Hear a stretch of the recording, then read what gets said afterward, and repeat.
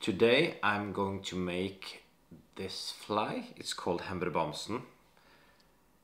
Originally this fly is a tube fly that looks like this.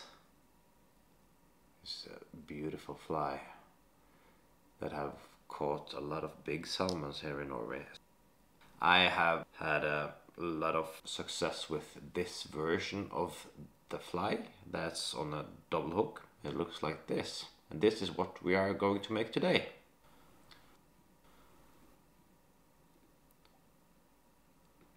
The hook I'm using is a size 8 Partridge Patriot.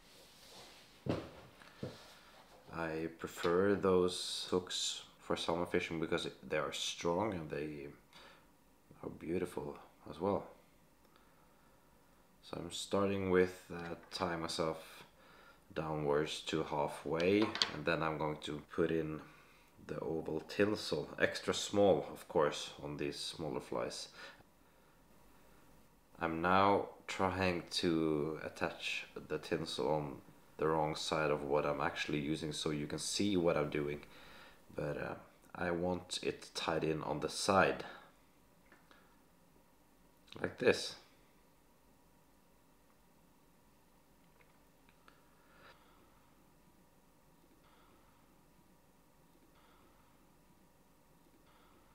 We're using 4 turns maybe.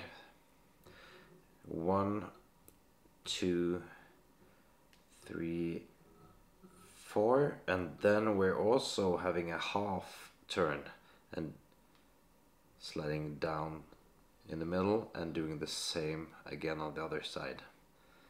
That is the way you can make the tinsel go underneath instead of on top, and I personally like that a little better because it looks better in my opinion. So now we're just working our way forward, and I'm cutting it here, and I'm taking the tinsel now and just going past it. I just want to tie down the first part of the tinsel and going all the way to the front, maybe saving 4 or 5 millimeters, and then go back again. This is the part of trying to make it a tapered body.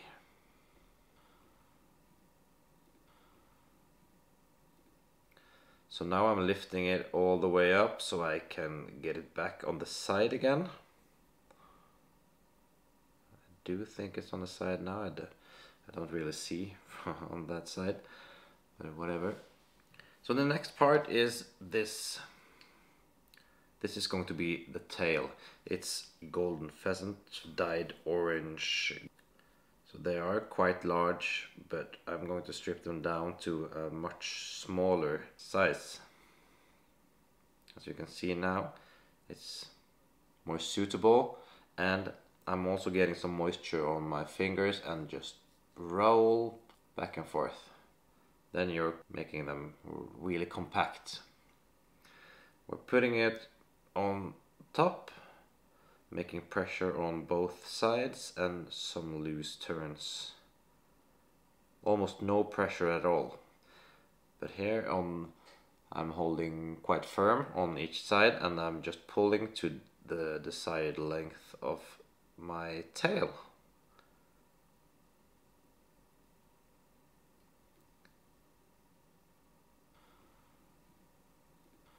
Alright, I do think that's okay. The longer the tail is, the easier it's going to be destroyed when the fish bites. So I do prefer it, yeah, smaller.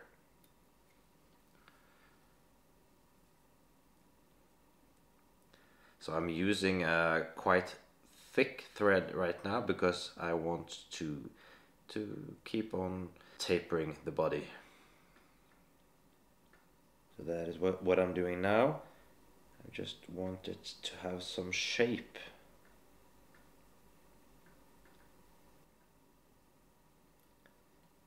And I'm quite happy with that.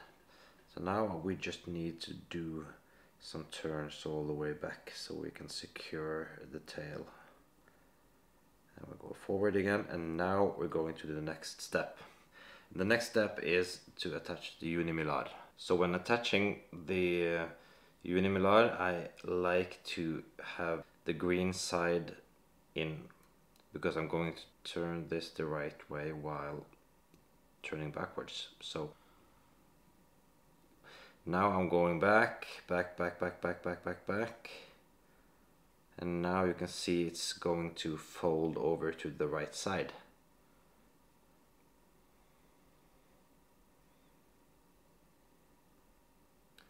And it's perfect.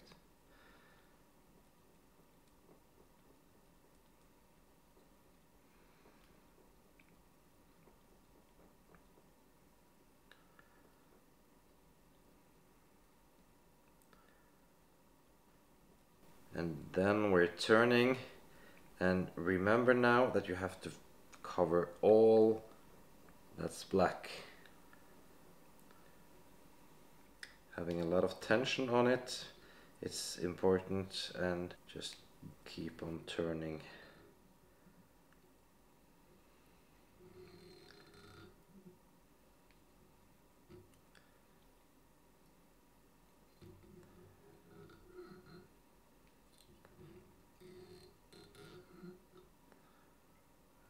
There you go.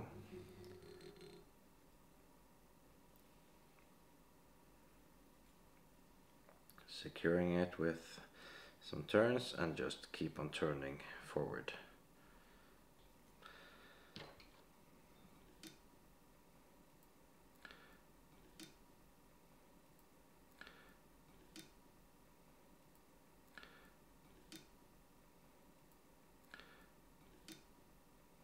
Cut off.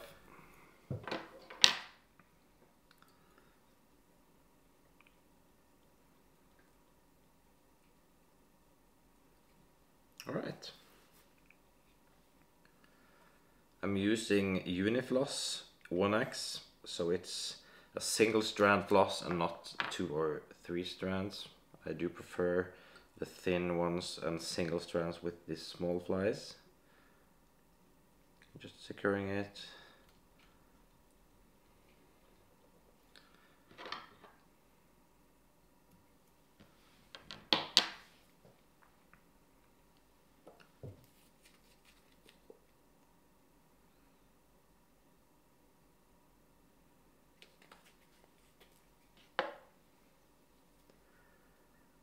I do use some moisture on my fingers so I don't split the fibers too much when I'm using this floss.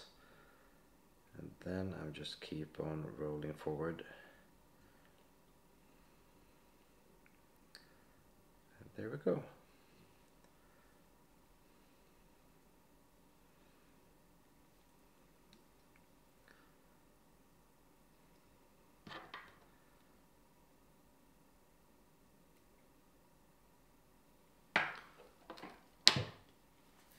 The next step is to have a little super glue on the thread, and just do 2, 3, 4 turns, dry the excess glue and cut off, because now I'm going over to a little bit thinner thread. It's Salmon Fly nano silk. It's seriously strong, and I love to tie those small flies with that thread.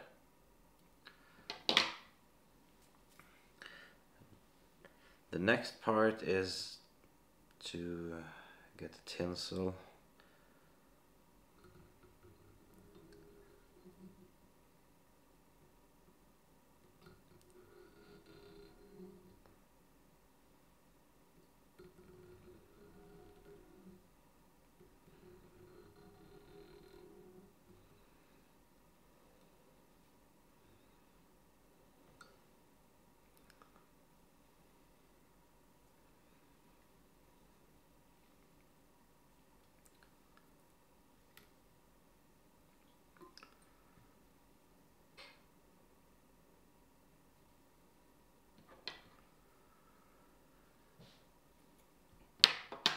have an own scissor for just these tinsel, because it's destroying the scissors really easy. So now we have a base.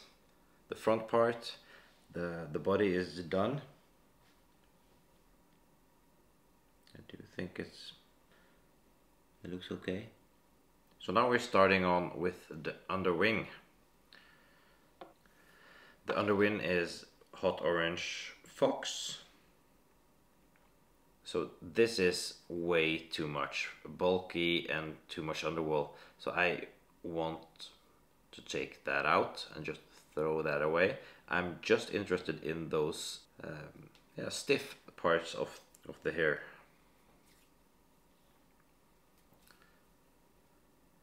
So this is too much. Less is more. That is so important when it comes to small flies like this. Less is more, guys. So I'm going to just see if it tapers okay. Yeah, it's okay. I want the length to be a half of centimeter longer than the tail.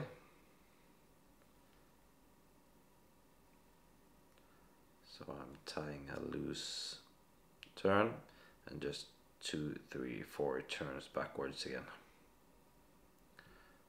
Making sure I'm on the middle, and I'm also liking to have one turn behind here, because then you see it goes upwards. Actually, I want one more. It lifts. So I'm going now to cut this off, but not entirely.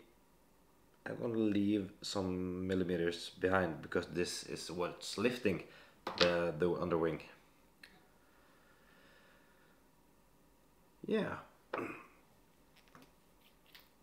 using now glue, just a small drop.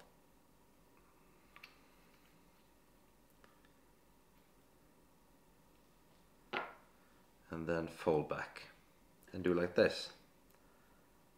Do a loose turn and just keep on applying pressure. Make sure you're on the middle. It is now. And then I'm just making a base on the front and going backwards again, and there you go. So the next part is the flash. This is Krinkle mirror flash. It's greenish, or green and opal, I think. And just double it up.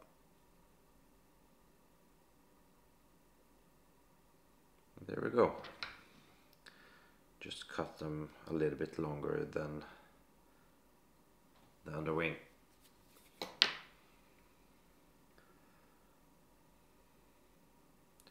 There's still some glue left from what I applied, so I don't need any more right now.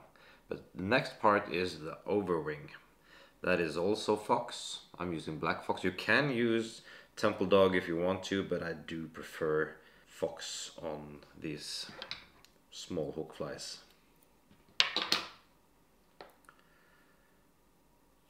Taking away some underwool and just checking the taper. Oh, it's too much underwool still.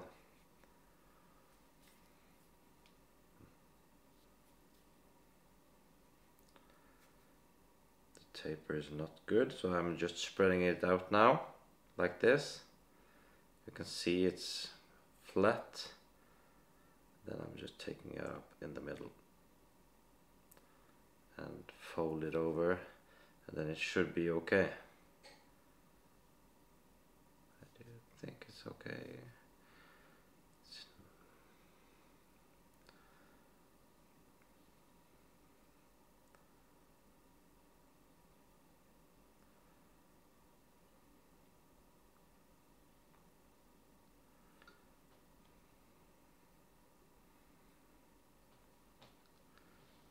I'm quite happy with that. So I have only made 3 turns, so this is not secured at all.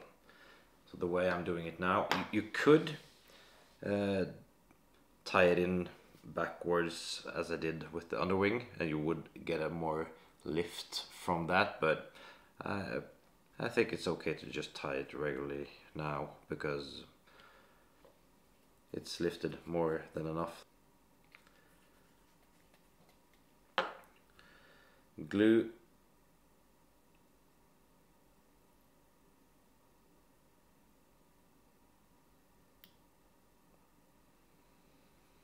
and the wing and body is done. Front hackle, I'm using whiting soft hackle patch with Chickaboo.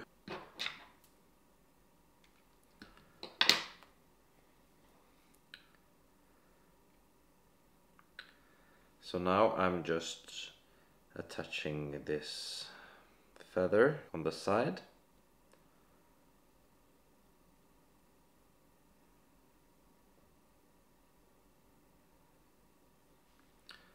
Pulling that up and cutting it off.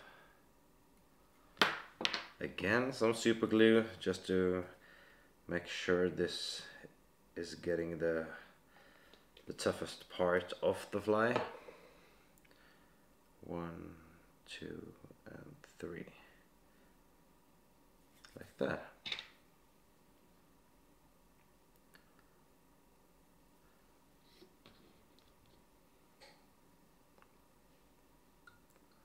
Just folding the fibers backward.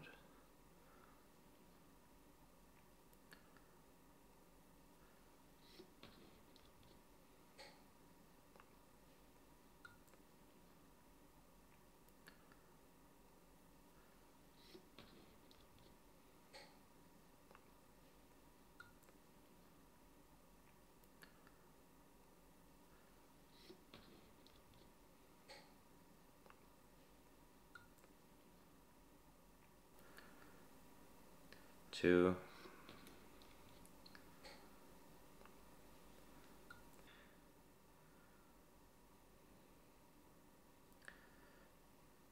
Do you guys maybe another turn?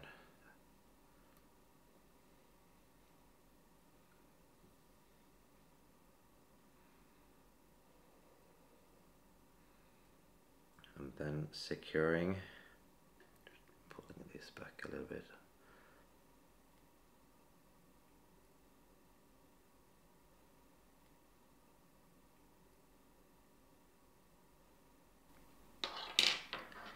You just have to cut off the stem.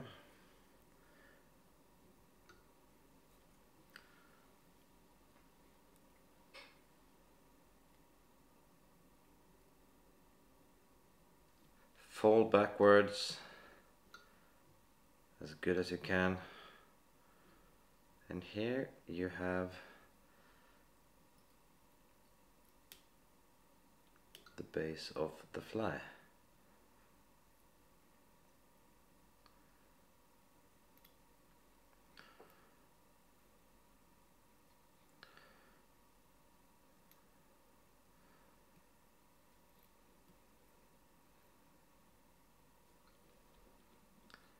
Okay, then the next part is the jungle cock, the eyes of the fly. I'm curling the feathers a little bit just by using my nails.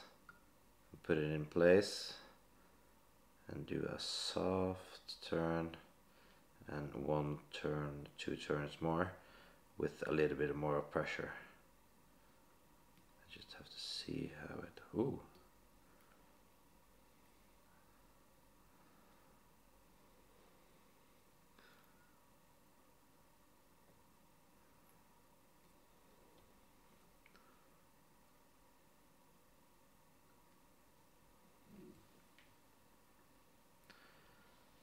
I do think that looks decent. Curling again. And attaching on my side.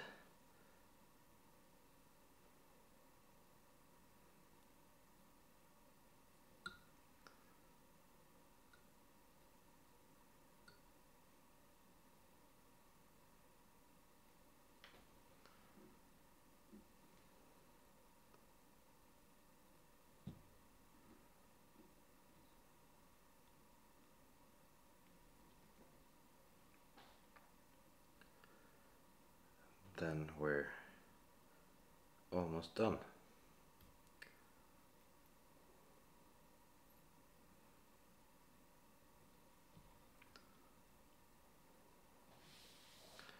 So then the final step is to use the super glue to really make sure the jungle cock and the head is strong, so it doesn't fall off when the first fish bite. Folding back the hackle and just doing some turns.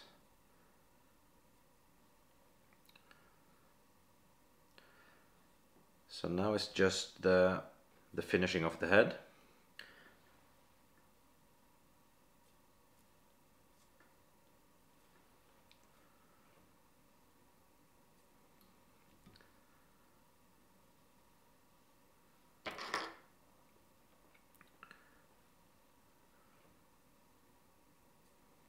Whip finishing, 5 turns, 3, 4, 5. Okay. Look at this.